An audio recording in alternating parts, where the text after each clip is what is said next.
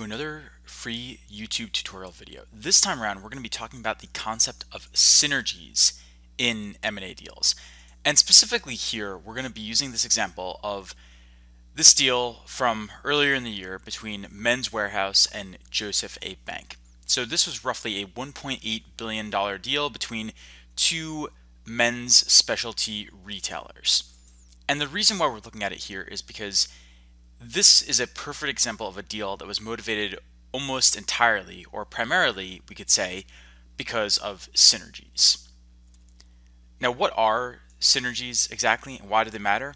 We're going to start off with a brief discussion of this and examples of synergies. We're going to go into a specific example with numbers, and then we're going to look at 3 common mistakes that people often make when they incorporate synergies into merger models, where you analyze what happens when one company buys another one and how the earnings per share of the buyer is impacted after the fact. So synergies, put simply, are cases where 1 + 1 = 3 in M&A scenarios. And this is a very fitting illustration of what exactly synergies are. So put simply, you take 2 companies and then you get more revenue than just the buyer's revenue plus the seller's revenue, or you get less in expenses than just the buyer's expenses plus the seller's expenses. So going to our merger model here, for example, you can see the buyer's revenue and the seller's revenue here over 5 years. Well, if we have synergies, we don't just add these up and get to 3.6 billion and 3.7 and 3.8 billion in revenue. Maybe we have 50 million extra, or 100 million extra, or 150 million extra. And these count as revenue synergies, and these result in the total revenue being greater than just the buyer's revenue plus just the seller's revenue added together. So that's one example. How this could come up in real life is maybe the acquirer buys the seller and now can sell more of its products to the seller's customers, or maybe it can sell its products in a new geography, or the seller can sell some of its products or services to a new customer base. Revenue synergies actually tend to be very difficult to estimate and can be very error prone. Sometimes they matter, and sometimes you can calculate them more precisely, but in most models and in most scenarios, you are actually more focused on expense synergies. They are more grounded in reality because you're basing these on what the companies are currently spending and you're deciding what can actually be cut.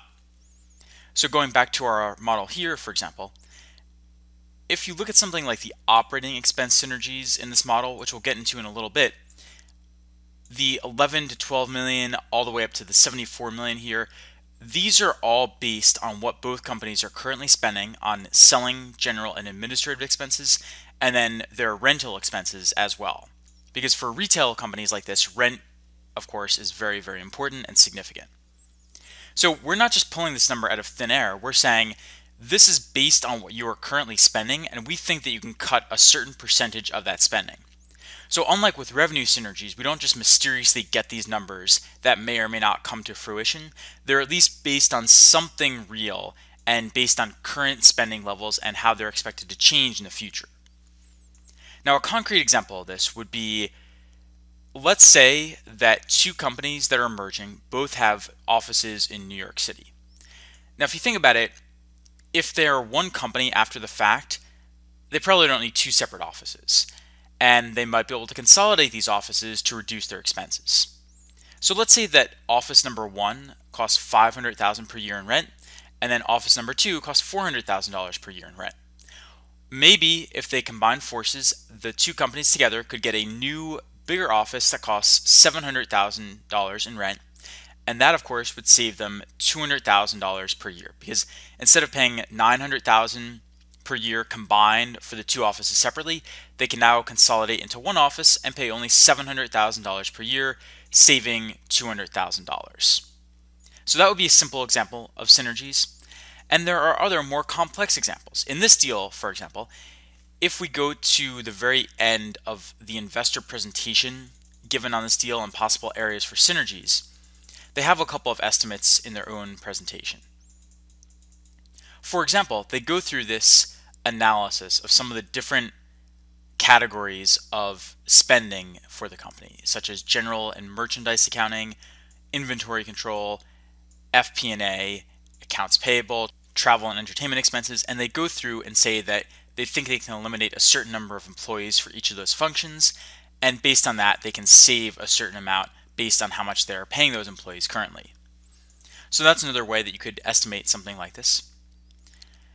And the reason why all this matters is because some deals require synergies to actually look good on paper. In other words, to actually boost the buyer's earnings per share. And so they're very dependent on synergies actually being realized. And some deals are actually motivated primarily by synergies, such as the one that we are looking at right here.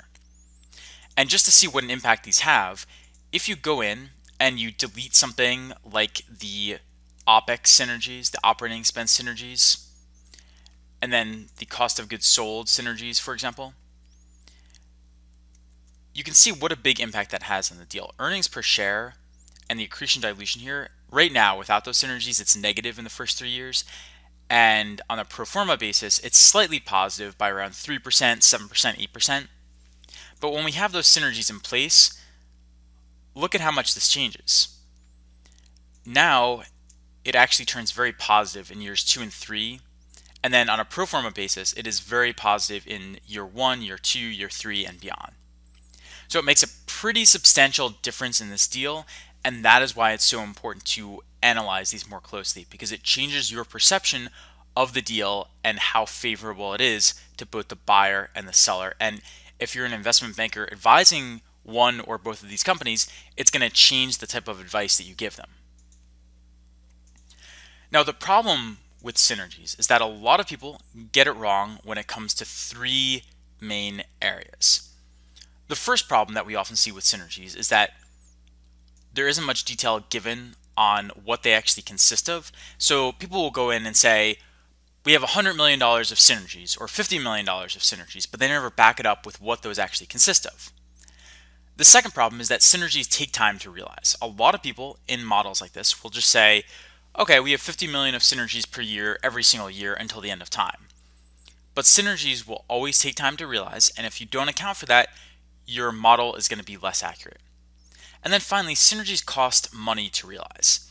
And a lot of people overlook this, and they think that you can just combine 2 companies with hundreds or thousands of locations, thousands or tens of thousands of employees, and it'll be free. It'll cost no money to actually do all this. But of course, in real life, things always cost money, and so you have to factor in the money required to realize these synergies as well. Let's look at the first area here, the lack of granular estimates, and take a look at what is going on here. So with this one, what I've often seen before is that even in very complex models, people will have very, very simple assumptions for synergies. Now, I don't mean to pick on anyone, but I'm going to show you this model here from a source that will remain nameless. But it's a fairly complex merger model overall. It has support for combining all 3 financial statements.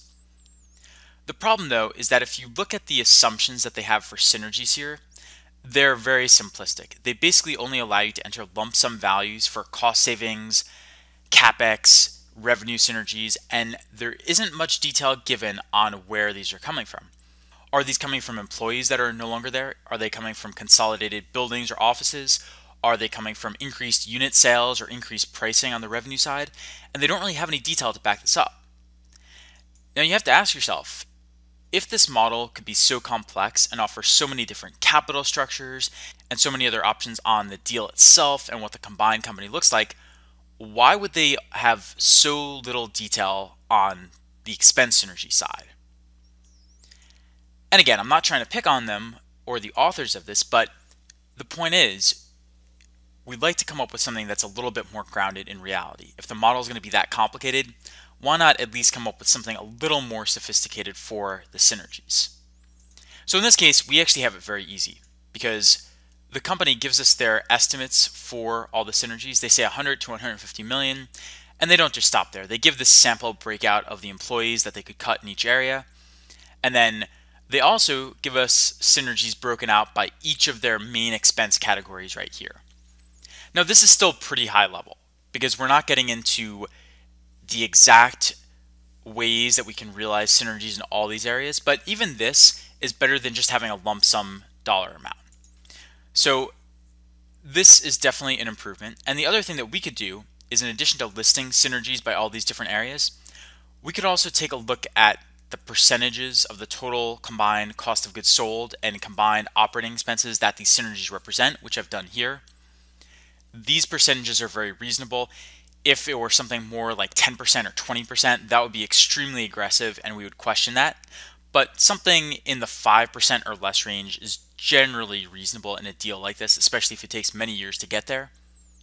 We can also look at, for example, the implied number of stores that would be closed if we take the company's cost savings in the stores category and we divide it by the average expense per store. And here that only comes out to about 1.3% of the total stores that would be closed, which again strikes us as reasonable. So that's just a little bit of checking that you can do to make sure that these numbers actually line up with what makes sense in real life. Now, the other point I'm going to mention here is that in real life, if you're a banker advising these companies, you don't really know enough to get these numbers yourself. You have to consult with the CFOs of both companies and their finance departments to get the estimates. They're the only ones that are going to be able to go through employee by employee and actually give you those precise numbers. But the point is, even if you can't come up with it yourself, you want to try to find a source for these more precise estimates for the expense synergies in a deal like this. So that's pitfall number one, not having granular enough numbers and not checking your numbers to foot them with reality and see what they represent. Now, pitfall number two is that it takes time to realize synergies. Now, sometimes with this, again, going back to that other model I was showing you, I really don't want to pick on them, but this is just what I had available and it illustrates the point that I was making. They don't have any support built in for the fact that synergies often take time to realize. So they just sort of have a lump sum dollar amount listed in each year here. And they do say up here, okay, year one synergies, and they sort of assume after that each year it's going to be exactly the same. The problem is that in real life that doesn't really happen, because when two companies merge, it's not as if you can just pretend to be the Death Star and now suddenly you just destroy everything in your site and you instantly wipe out all the employees you don't need, you reshuffle departments, and you move everything around. It doesn't really work like that. There is no Death Star in real life. You can't just enact changes that quickly. What you have to do instead is assume that it takes some amount of time to realize these synergies. Even if you're doing something as simple as laying off a certain number of staff members or employees, it's still going to take time to do that, to figure out severance packages, to do all the setup and all that. And then if you're doing something like consolidating buildings, or you're changing around how the company processes or purchases inventory, that's going to take even more time. And a lot of bankers overlook this because they have no experience running a company or a business of any size. And so they think it's easy to change all these processes overnight, or that it takes no time to actually put these synergies into effect. Now here, once again, the company makes it easy because what they do is in their presentation, they actually give the estimated synergy timing by season right here. And they say that it's probably going to take at least 2 to 3 to 4 years to realize 100% of the synergies that they have estimated. And in the beginning, they realize a relatively small percentage of the total amount that they'll eventually realize. They claim over 100 million here. So what we've done in our model is we've incorporated this in the form of this percent synergy realized figure over here. And we've said that for cost of goods sold and operating expenses, they start out by realizing only 16% of the total, and then 50%, then 85%, and then they only get to 100% in years 4 and 5 right here. What is the impact of this? Well, going back to our merger model, this is going to make the deal look less accretive in the early years because it takes longer to realize these. And what ends up happening is that we get a more realistic picture of what the accretion dilution to the buyer would really look like because we don't get all those synergies up front at once in the model. So that's just something to keep in mind as you go through and you review models and then you start creating your own and you start seeing what other people do. It definitely takes time to realize synergies, and if you leave this out, we would argue that your model is not as good or correct as it should be. Now, the third oversight here is that it takes money to realize synergies. It's not free to consolidate buildings or to shuffle people around. There are going to be costs associated with all that, with training employees to work in different groups, with preparing one person to take over the job of 2 people that did it previously. So there are always going to be expenses associated with that. And again, a lot of bankers don't realize this, or they simplify it and leave it out because they haven't actually had experience running a company and doing this. Often you will see items like restructuring costs or integration costs or items with similar names, and that's what this is referring to. Now, it doesn't have to be referring to just realizing synergies. This could actually just be the cost of integrating both companies. Forget about synergies. What about the cost of just putting together two companies and centralizing all their accounting systems, all their purchasing and inventory systems, and all that? Now, this expense could show up on the income statement, or it could be a cash flow statement expense, or it could be both. It really depends on the deal and the type of expenses here. Now, in this case, once again, the company makes it relatively easy for us because if you keep scrolling down in this presentation, they say right here that they're going to be these so-called one-time integration costs of 100 million over the next 18 months. Now, they label this as a cash flow item, so we consider it a part of the company's cash flow statement. And if you look at what we do over here, we include it as integration costs. We have 1/3 in the first year and then 2/3 in the next year. And then in our merger model, this doesn't show up on the income statement, but what does happen is that it shows up on our mini cash flow statement and in our debt repayment schedule. And the fact that we have these integration costs here, it pushes down the cash flow available for debt repayment.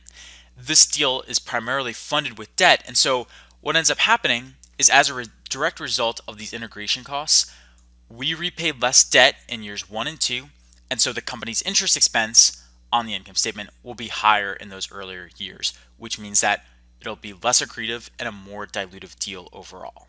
Now, to see an example of that, notice how the net interest expense is around 105 to 110 million right now.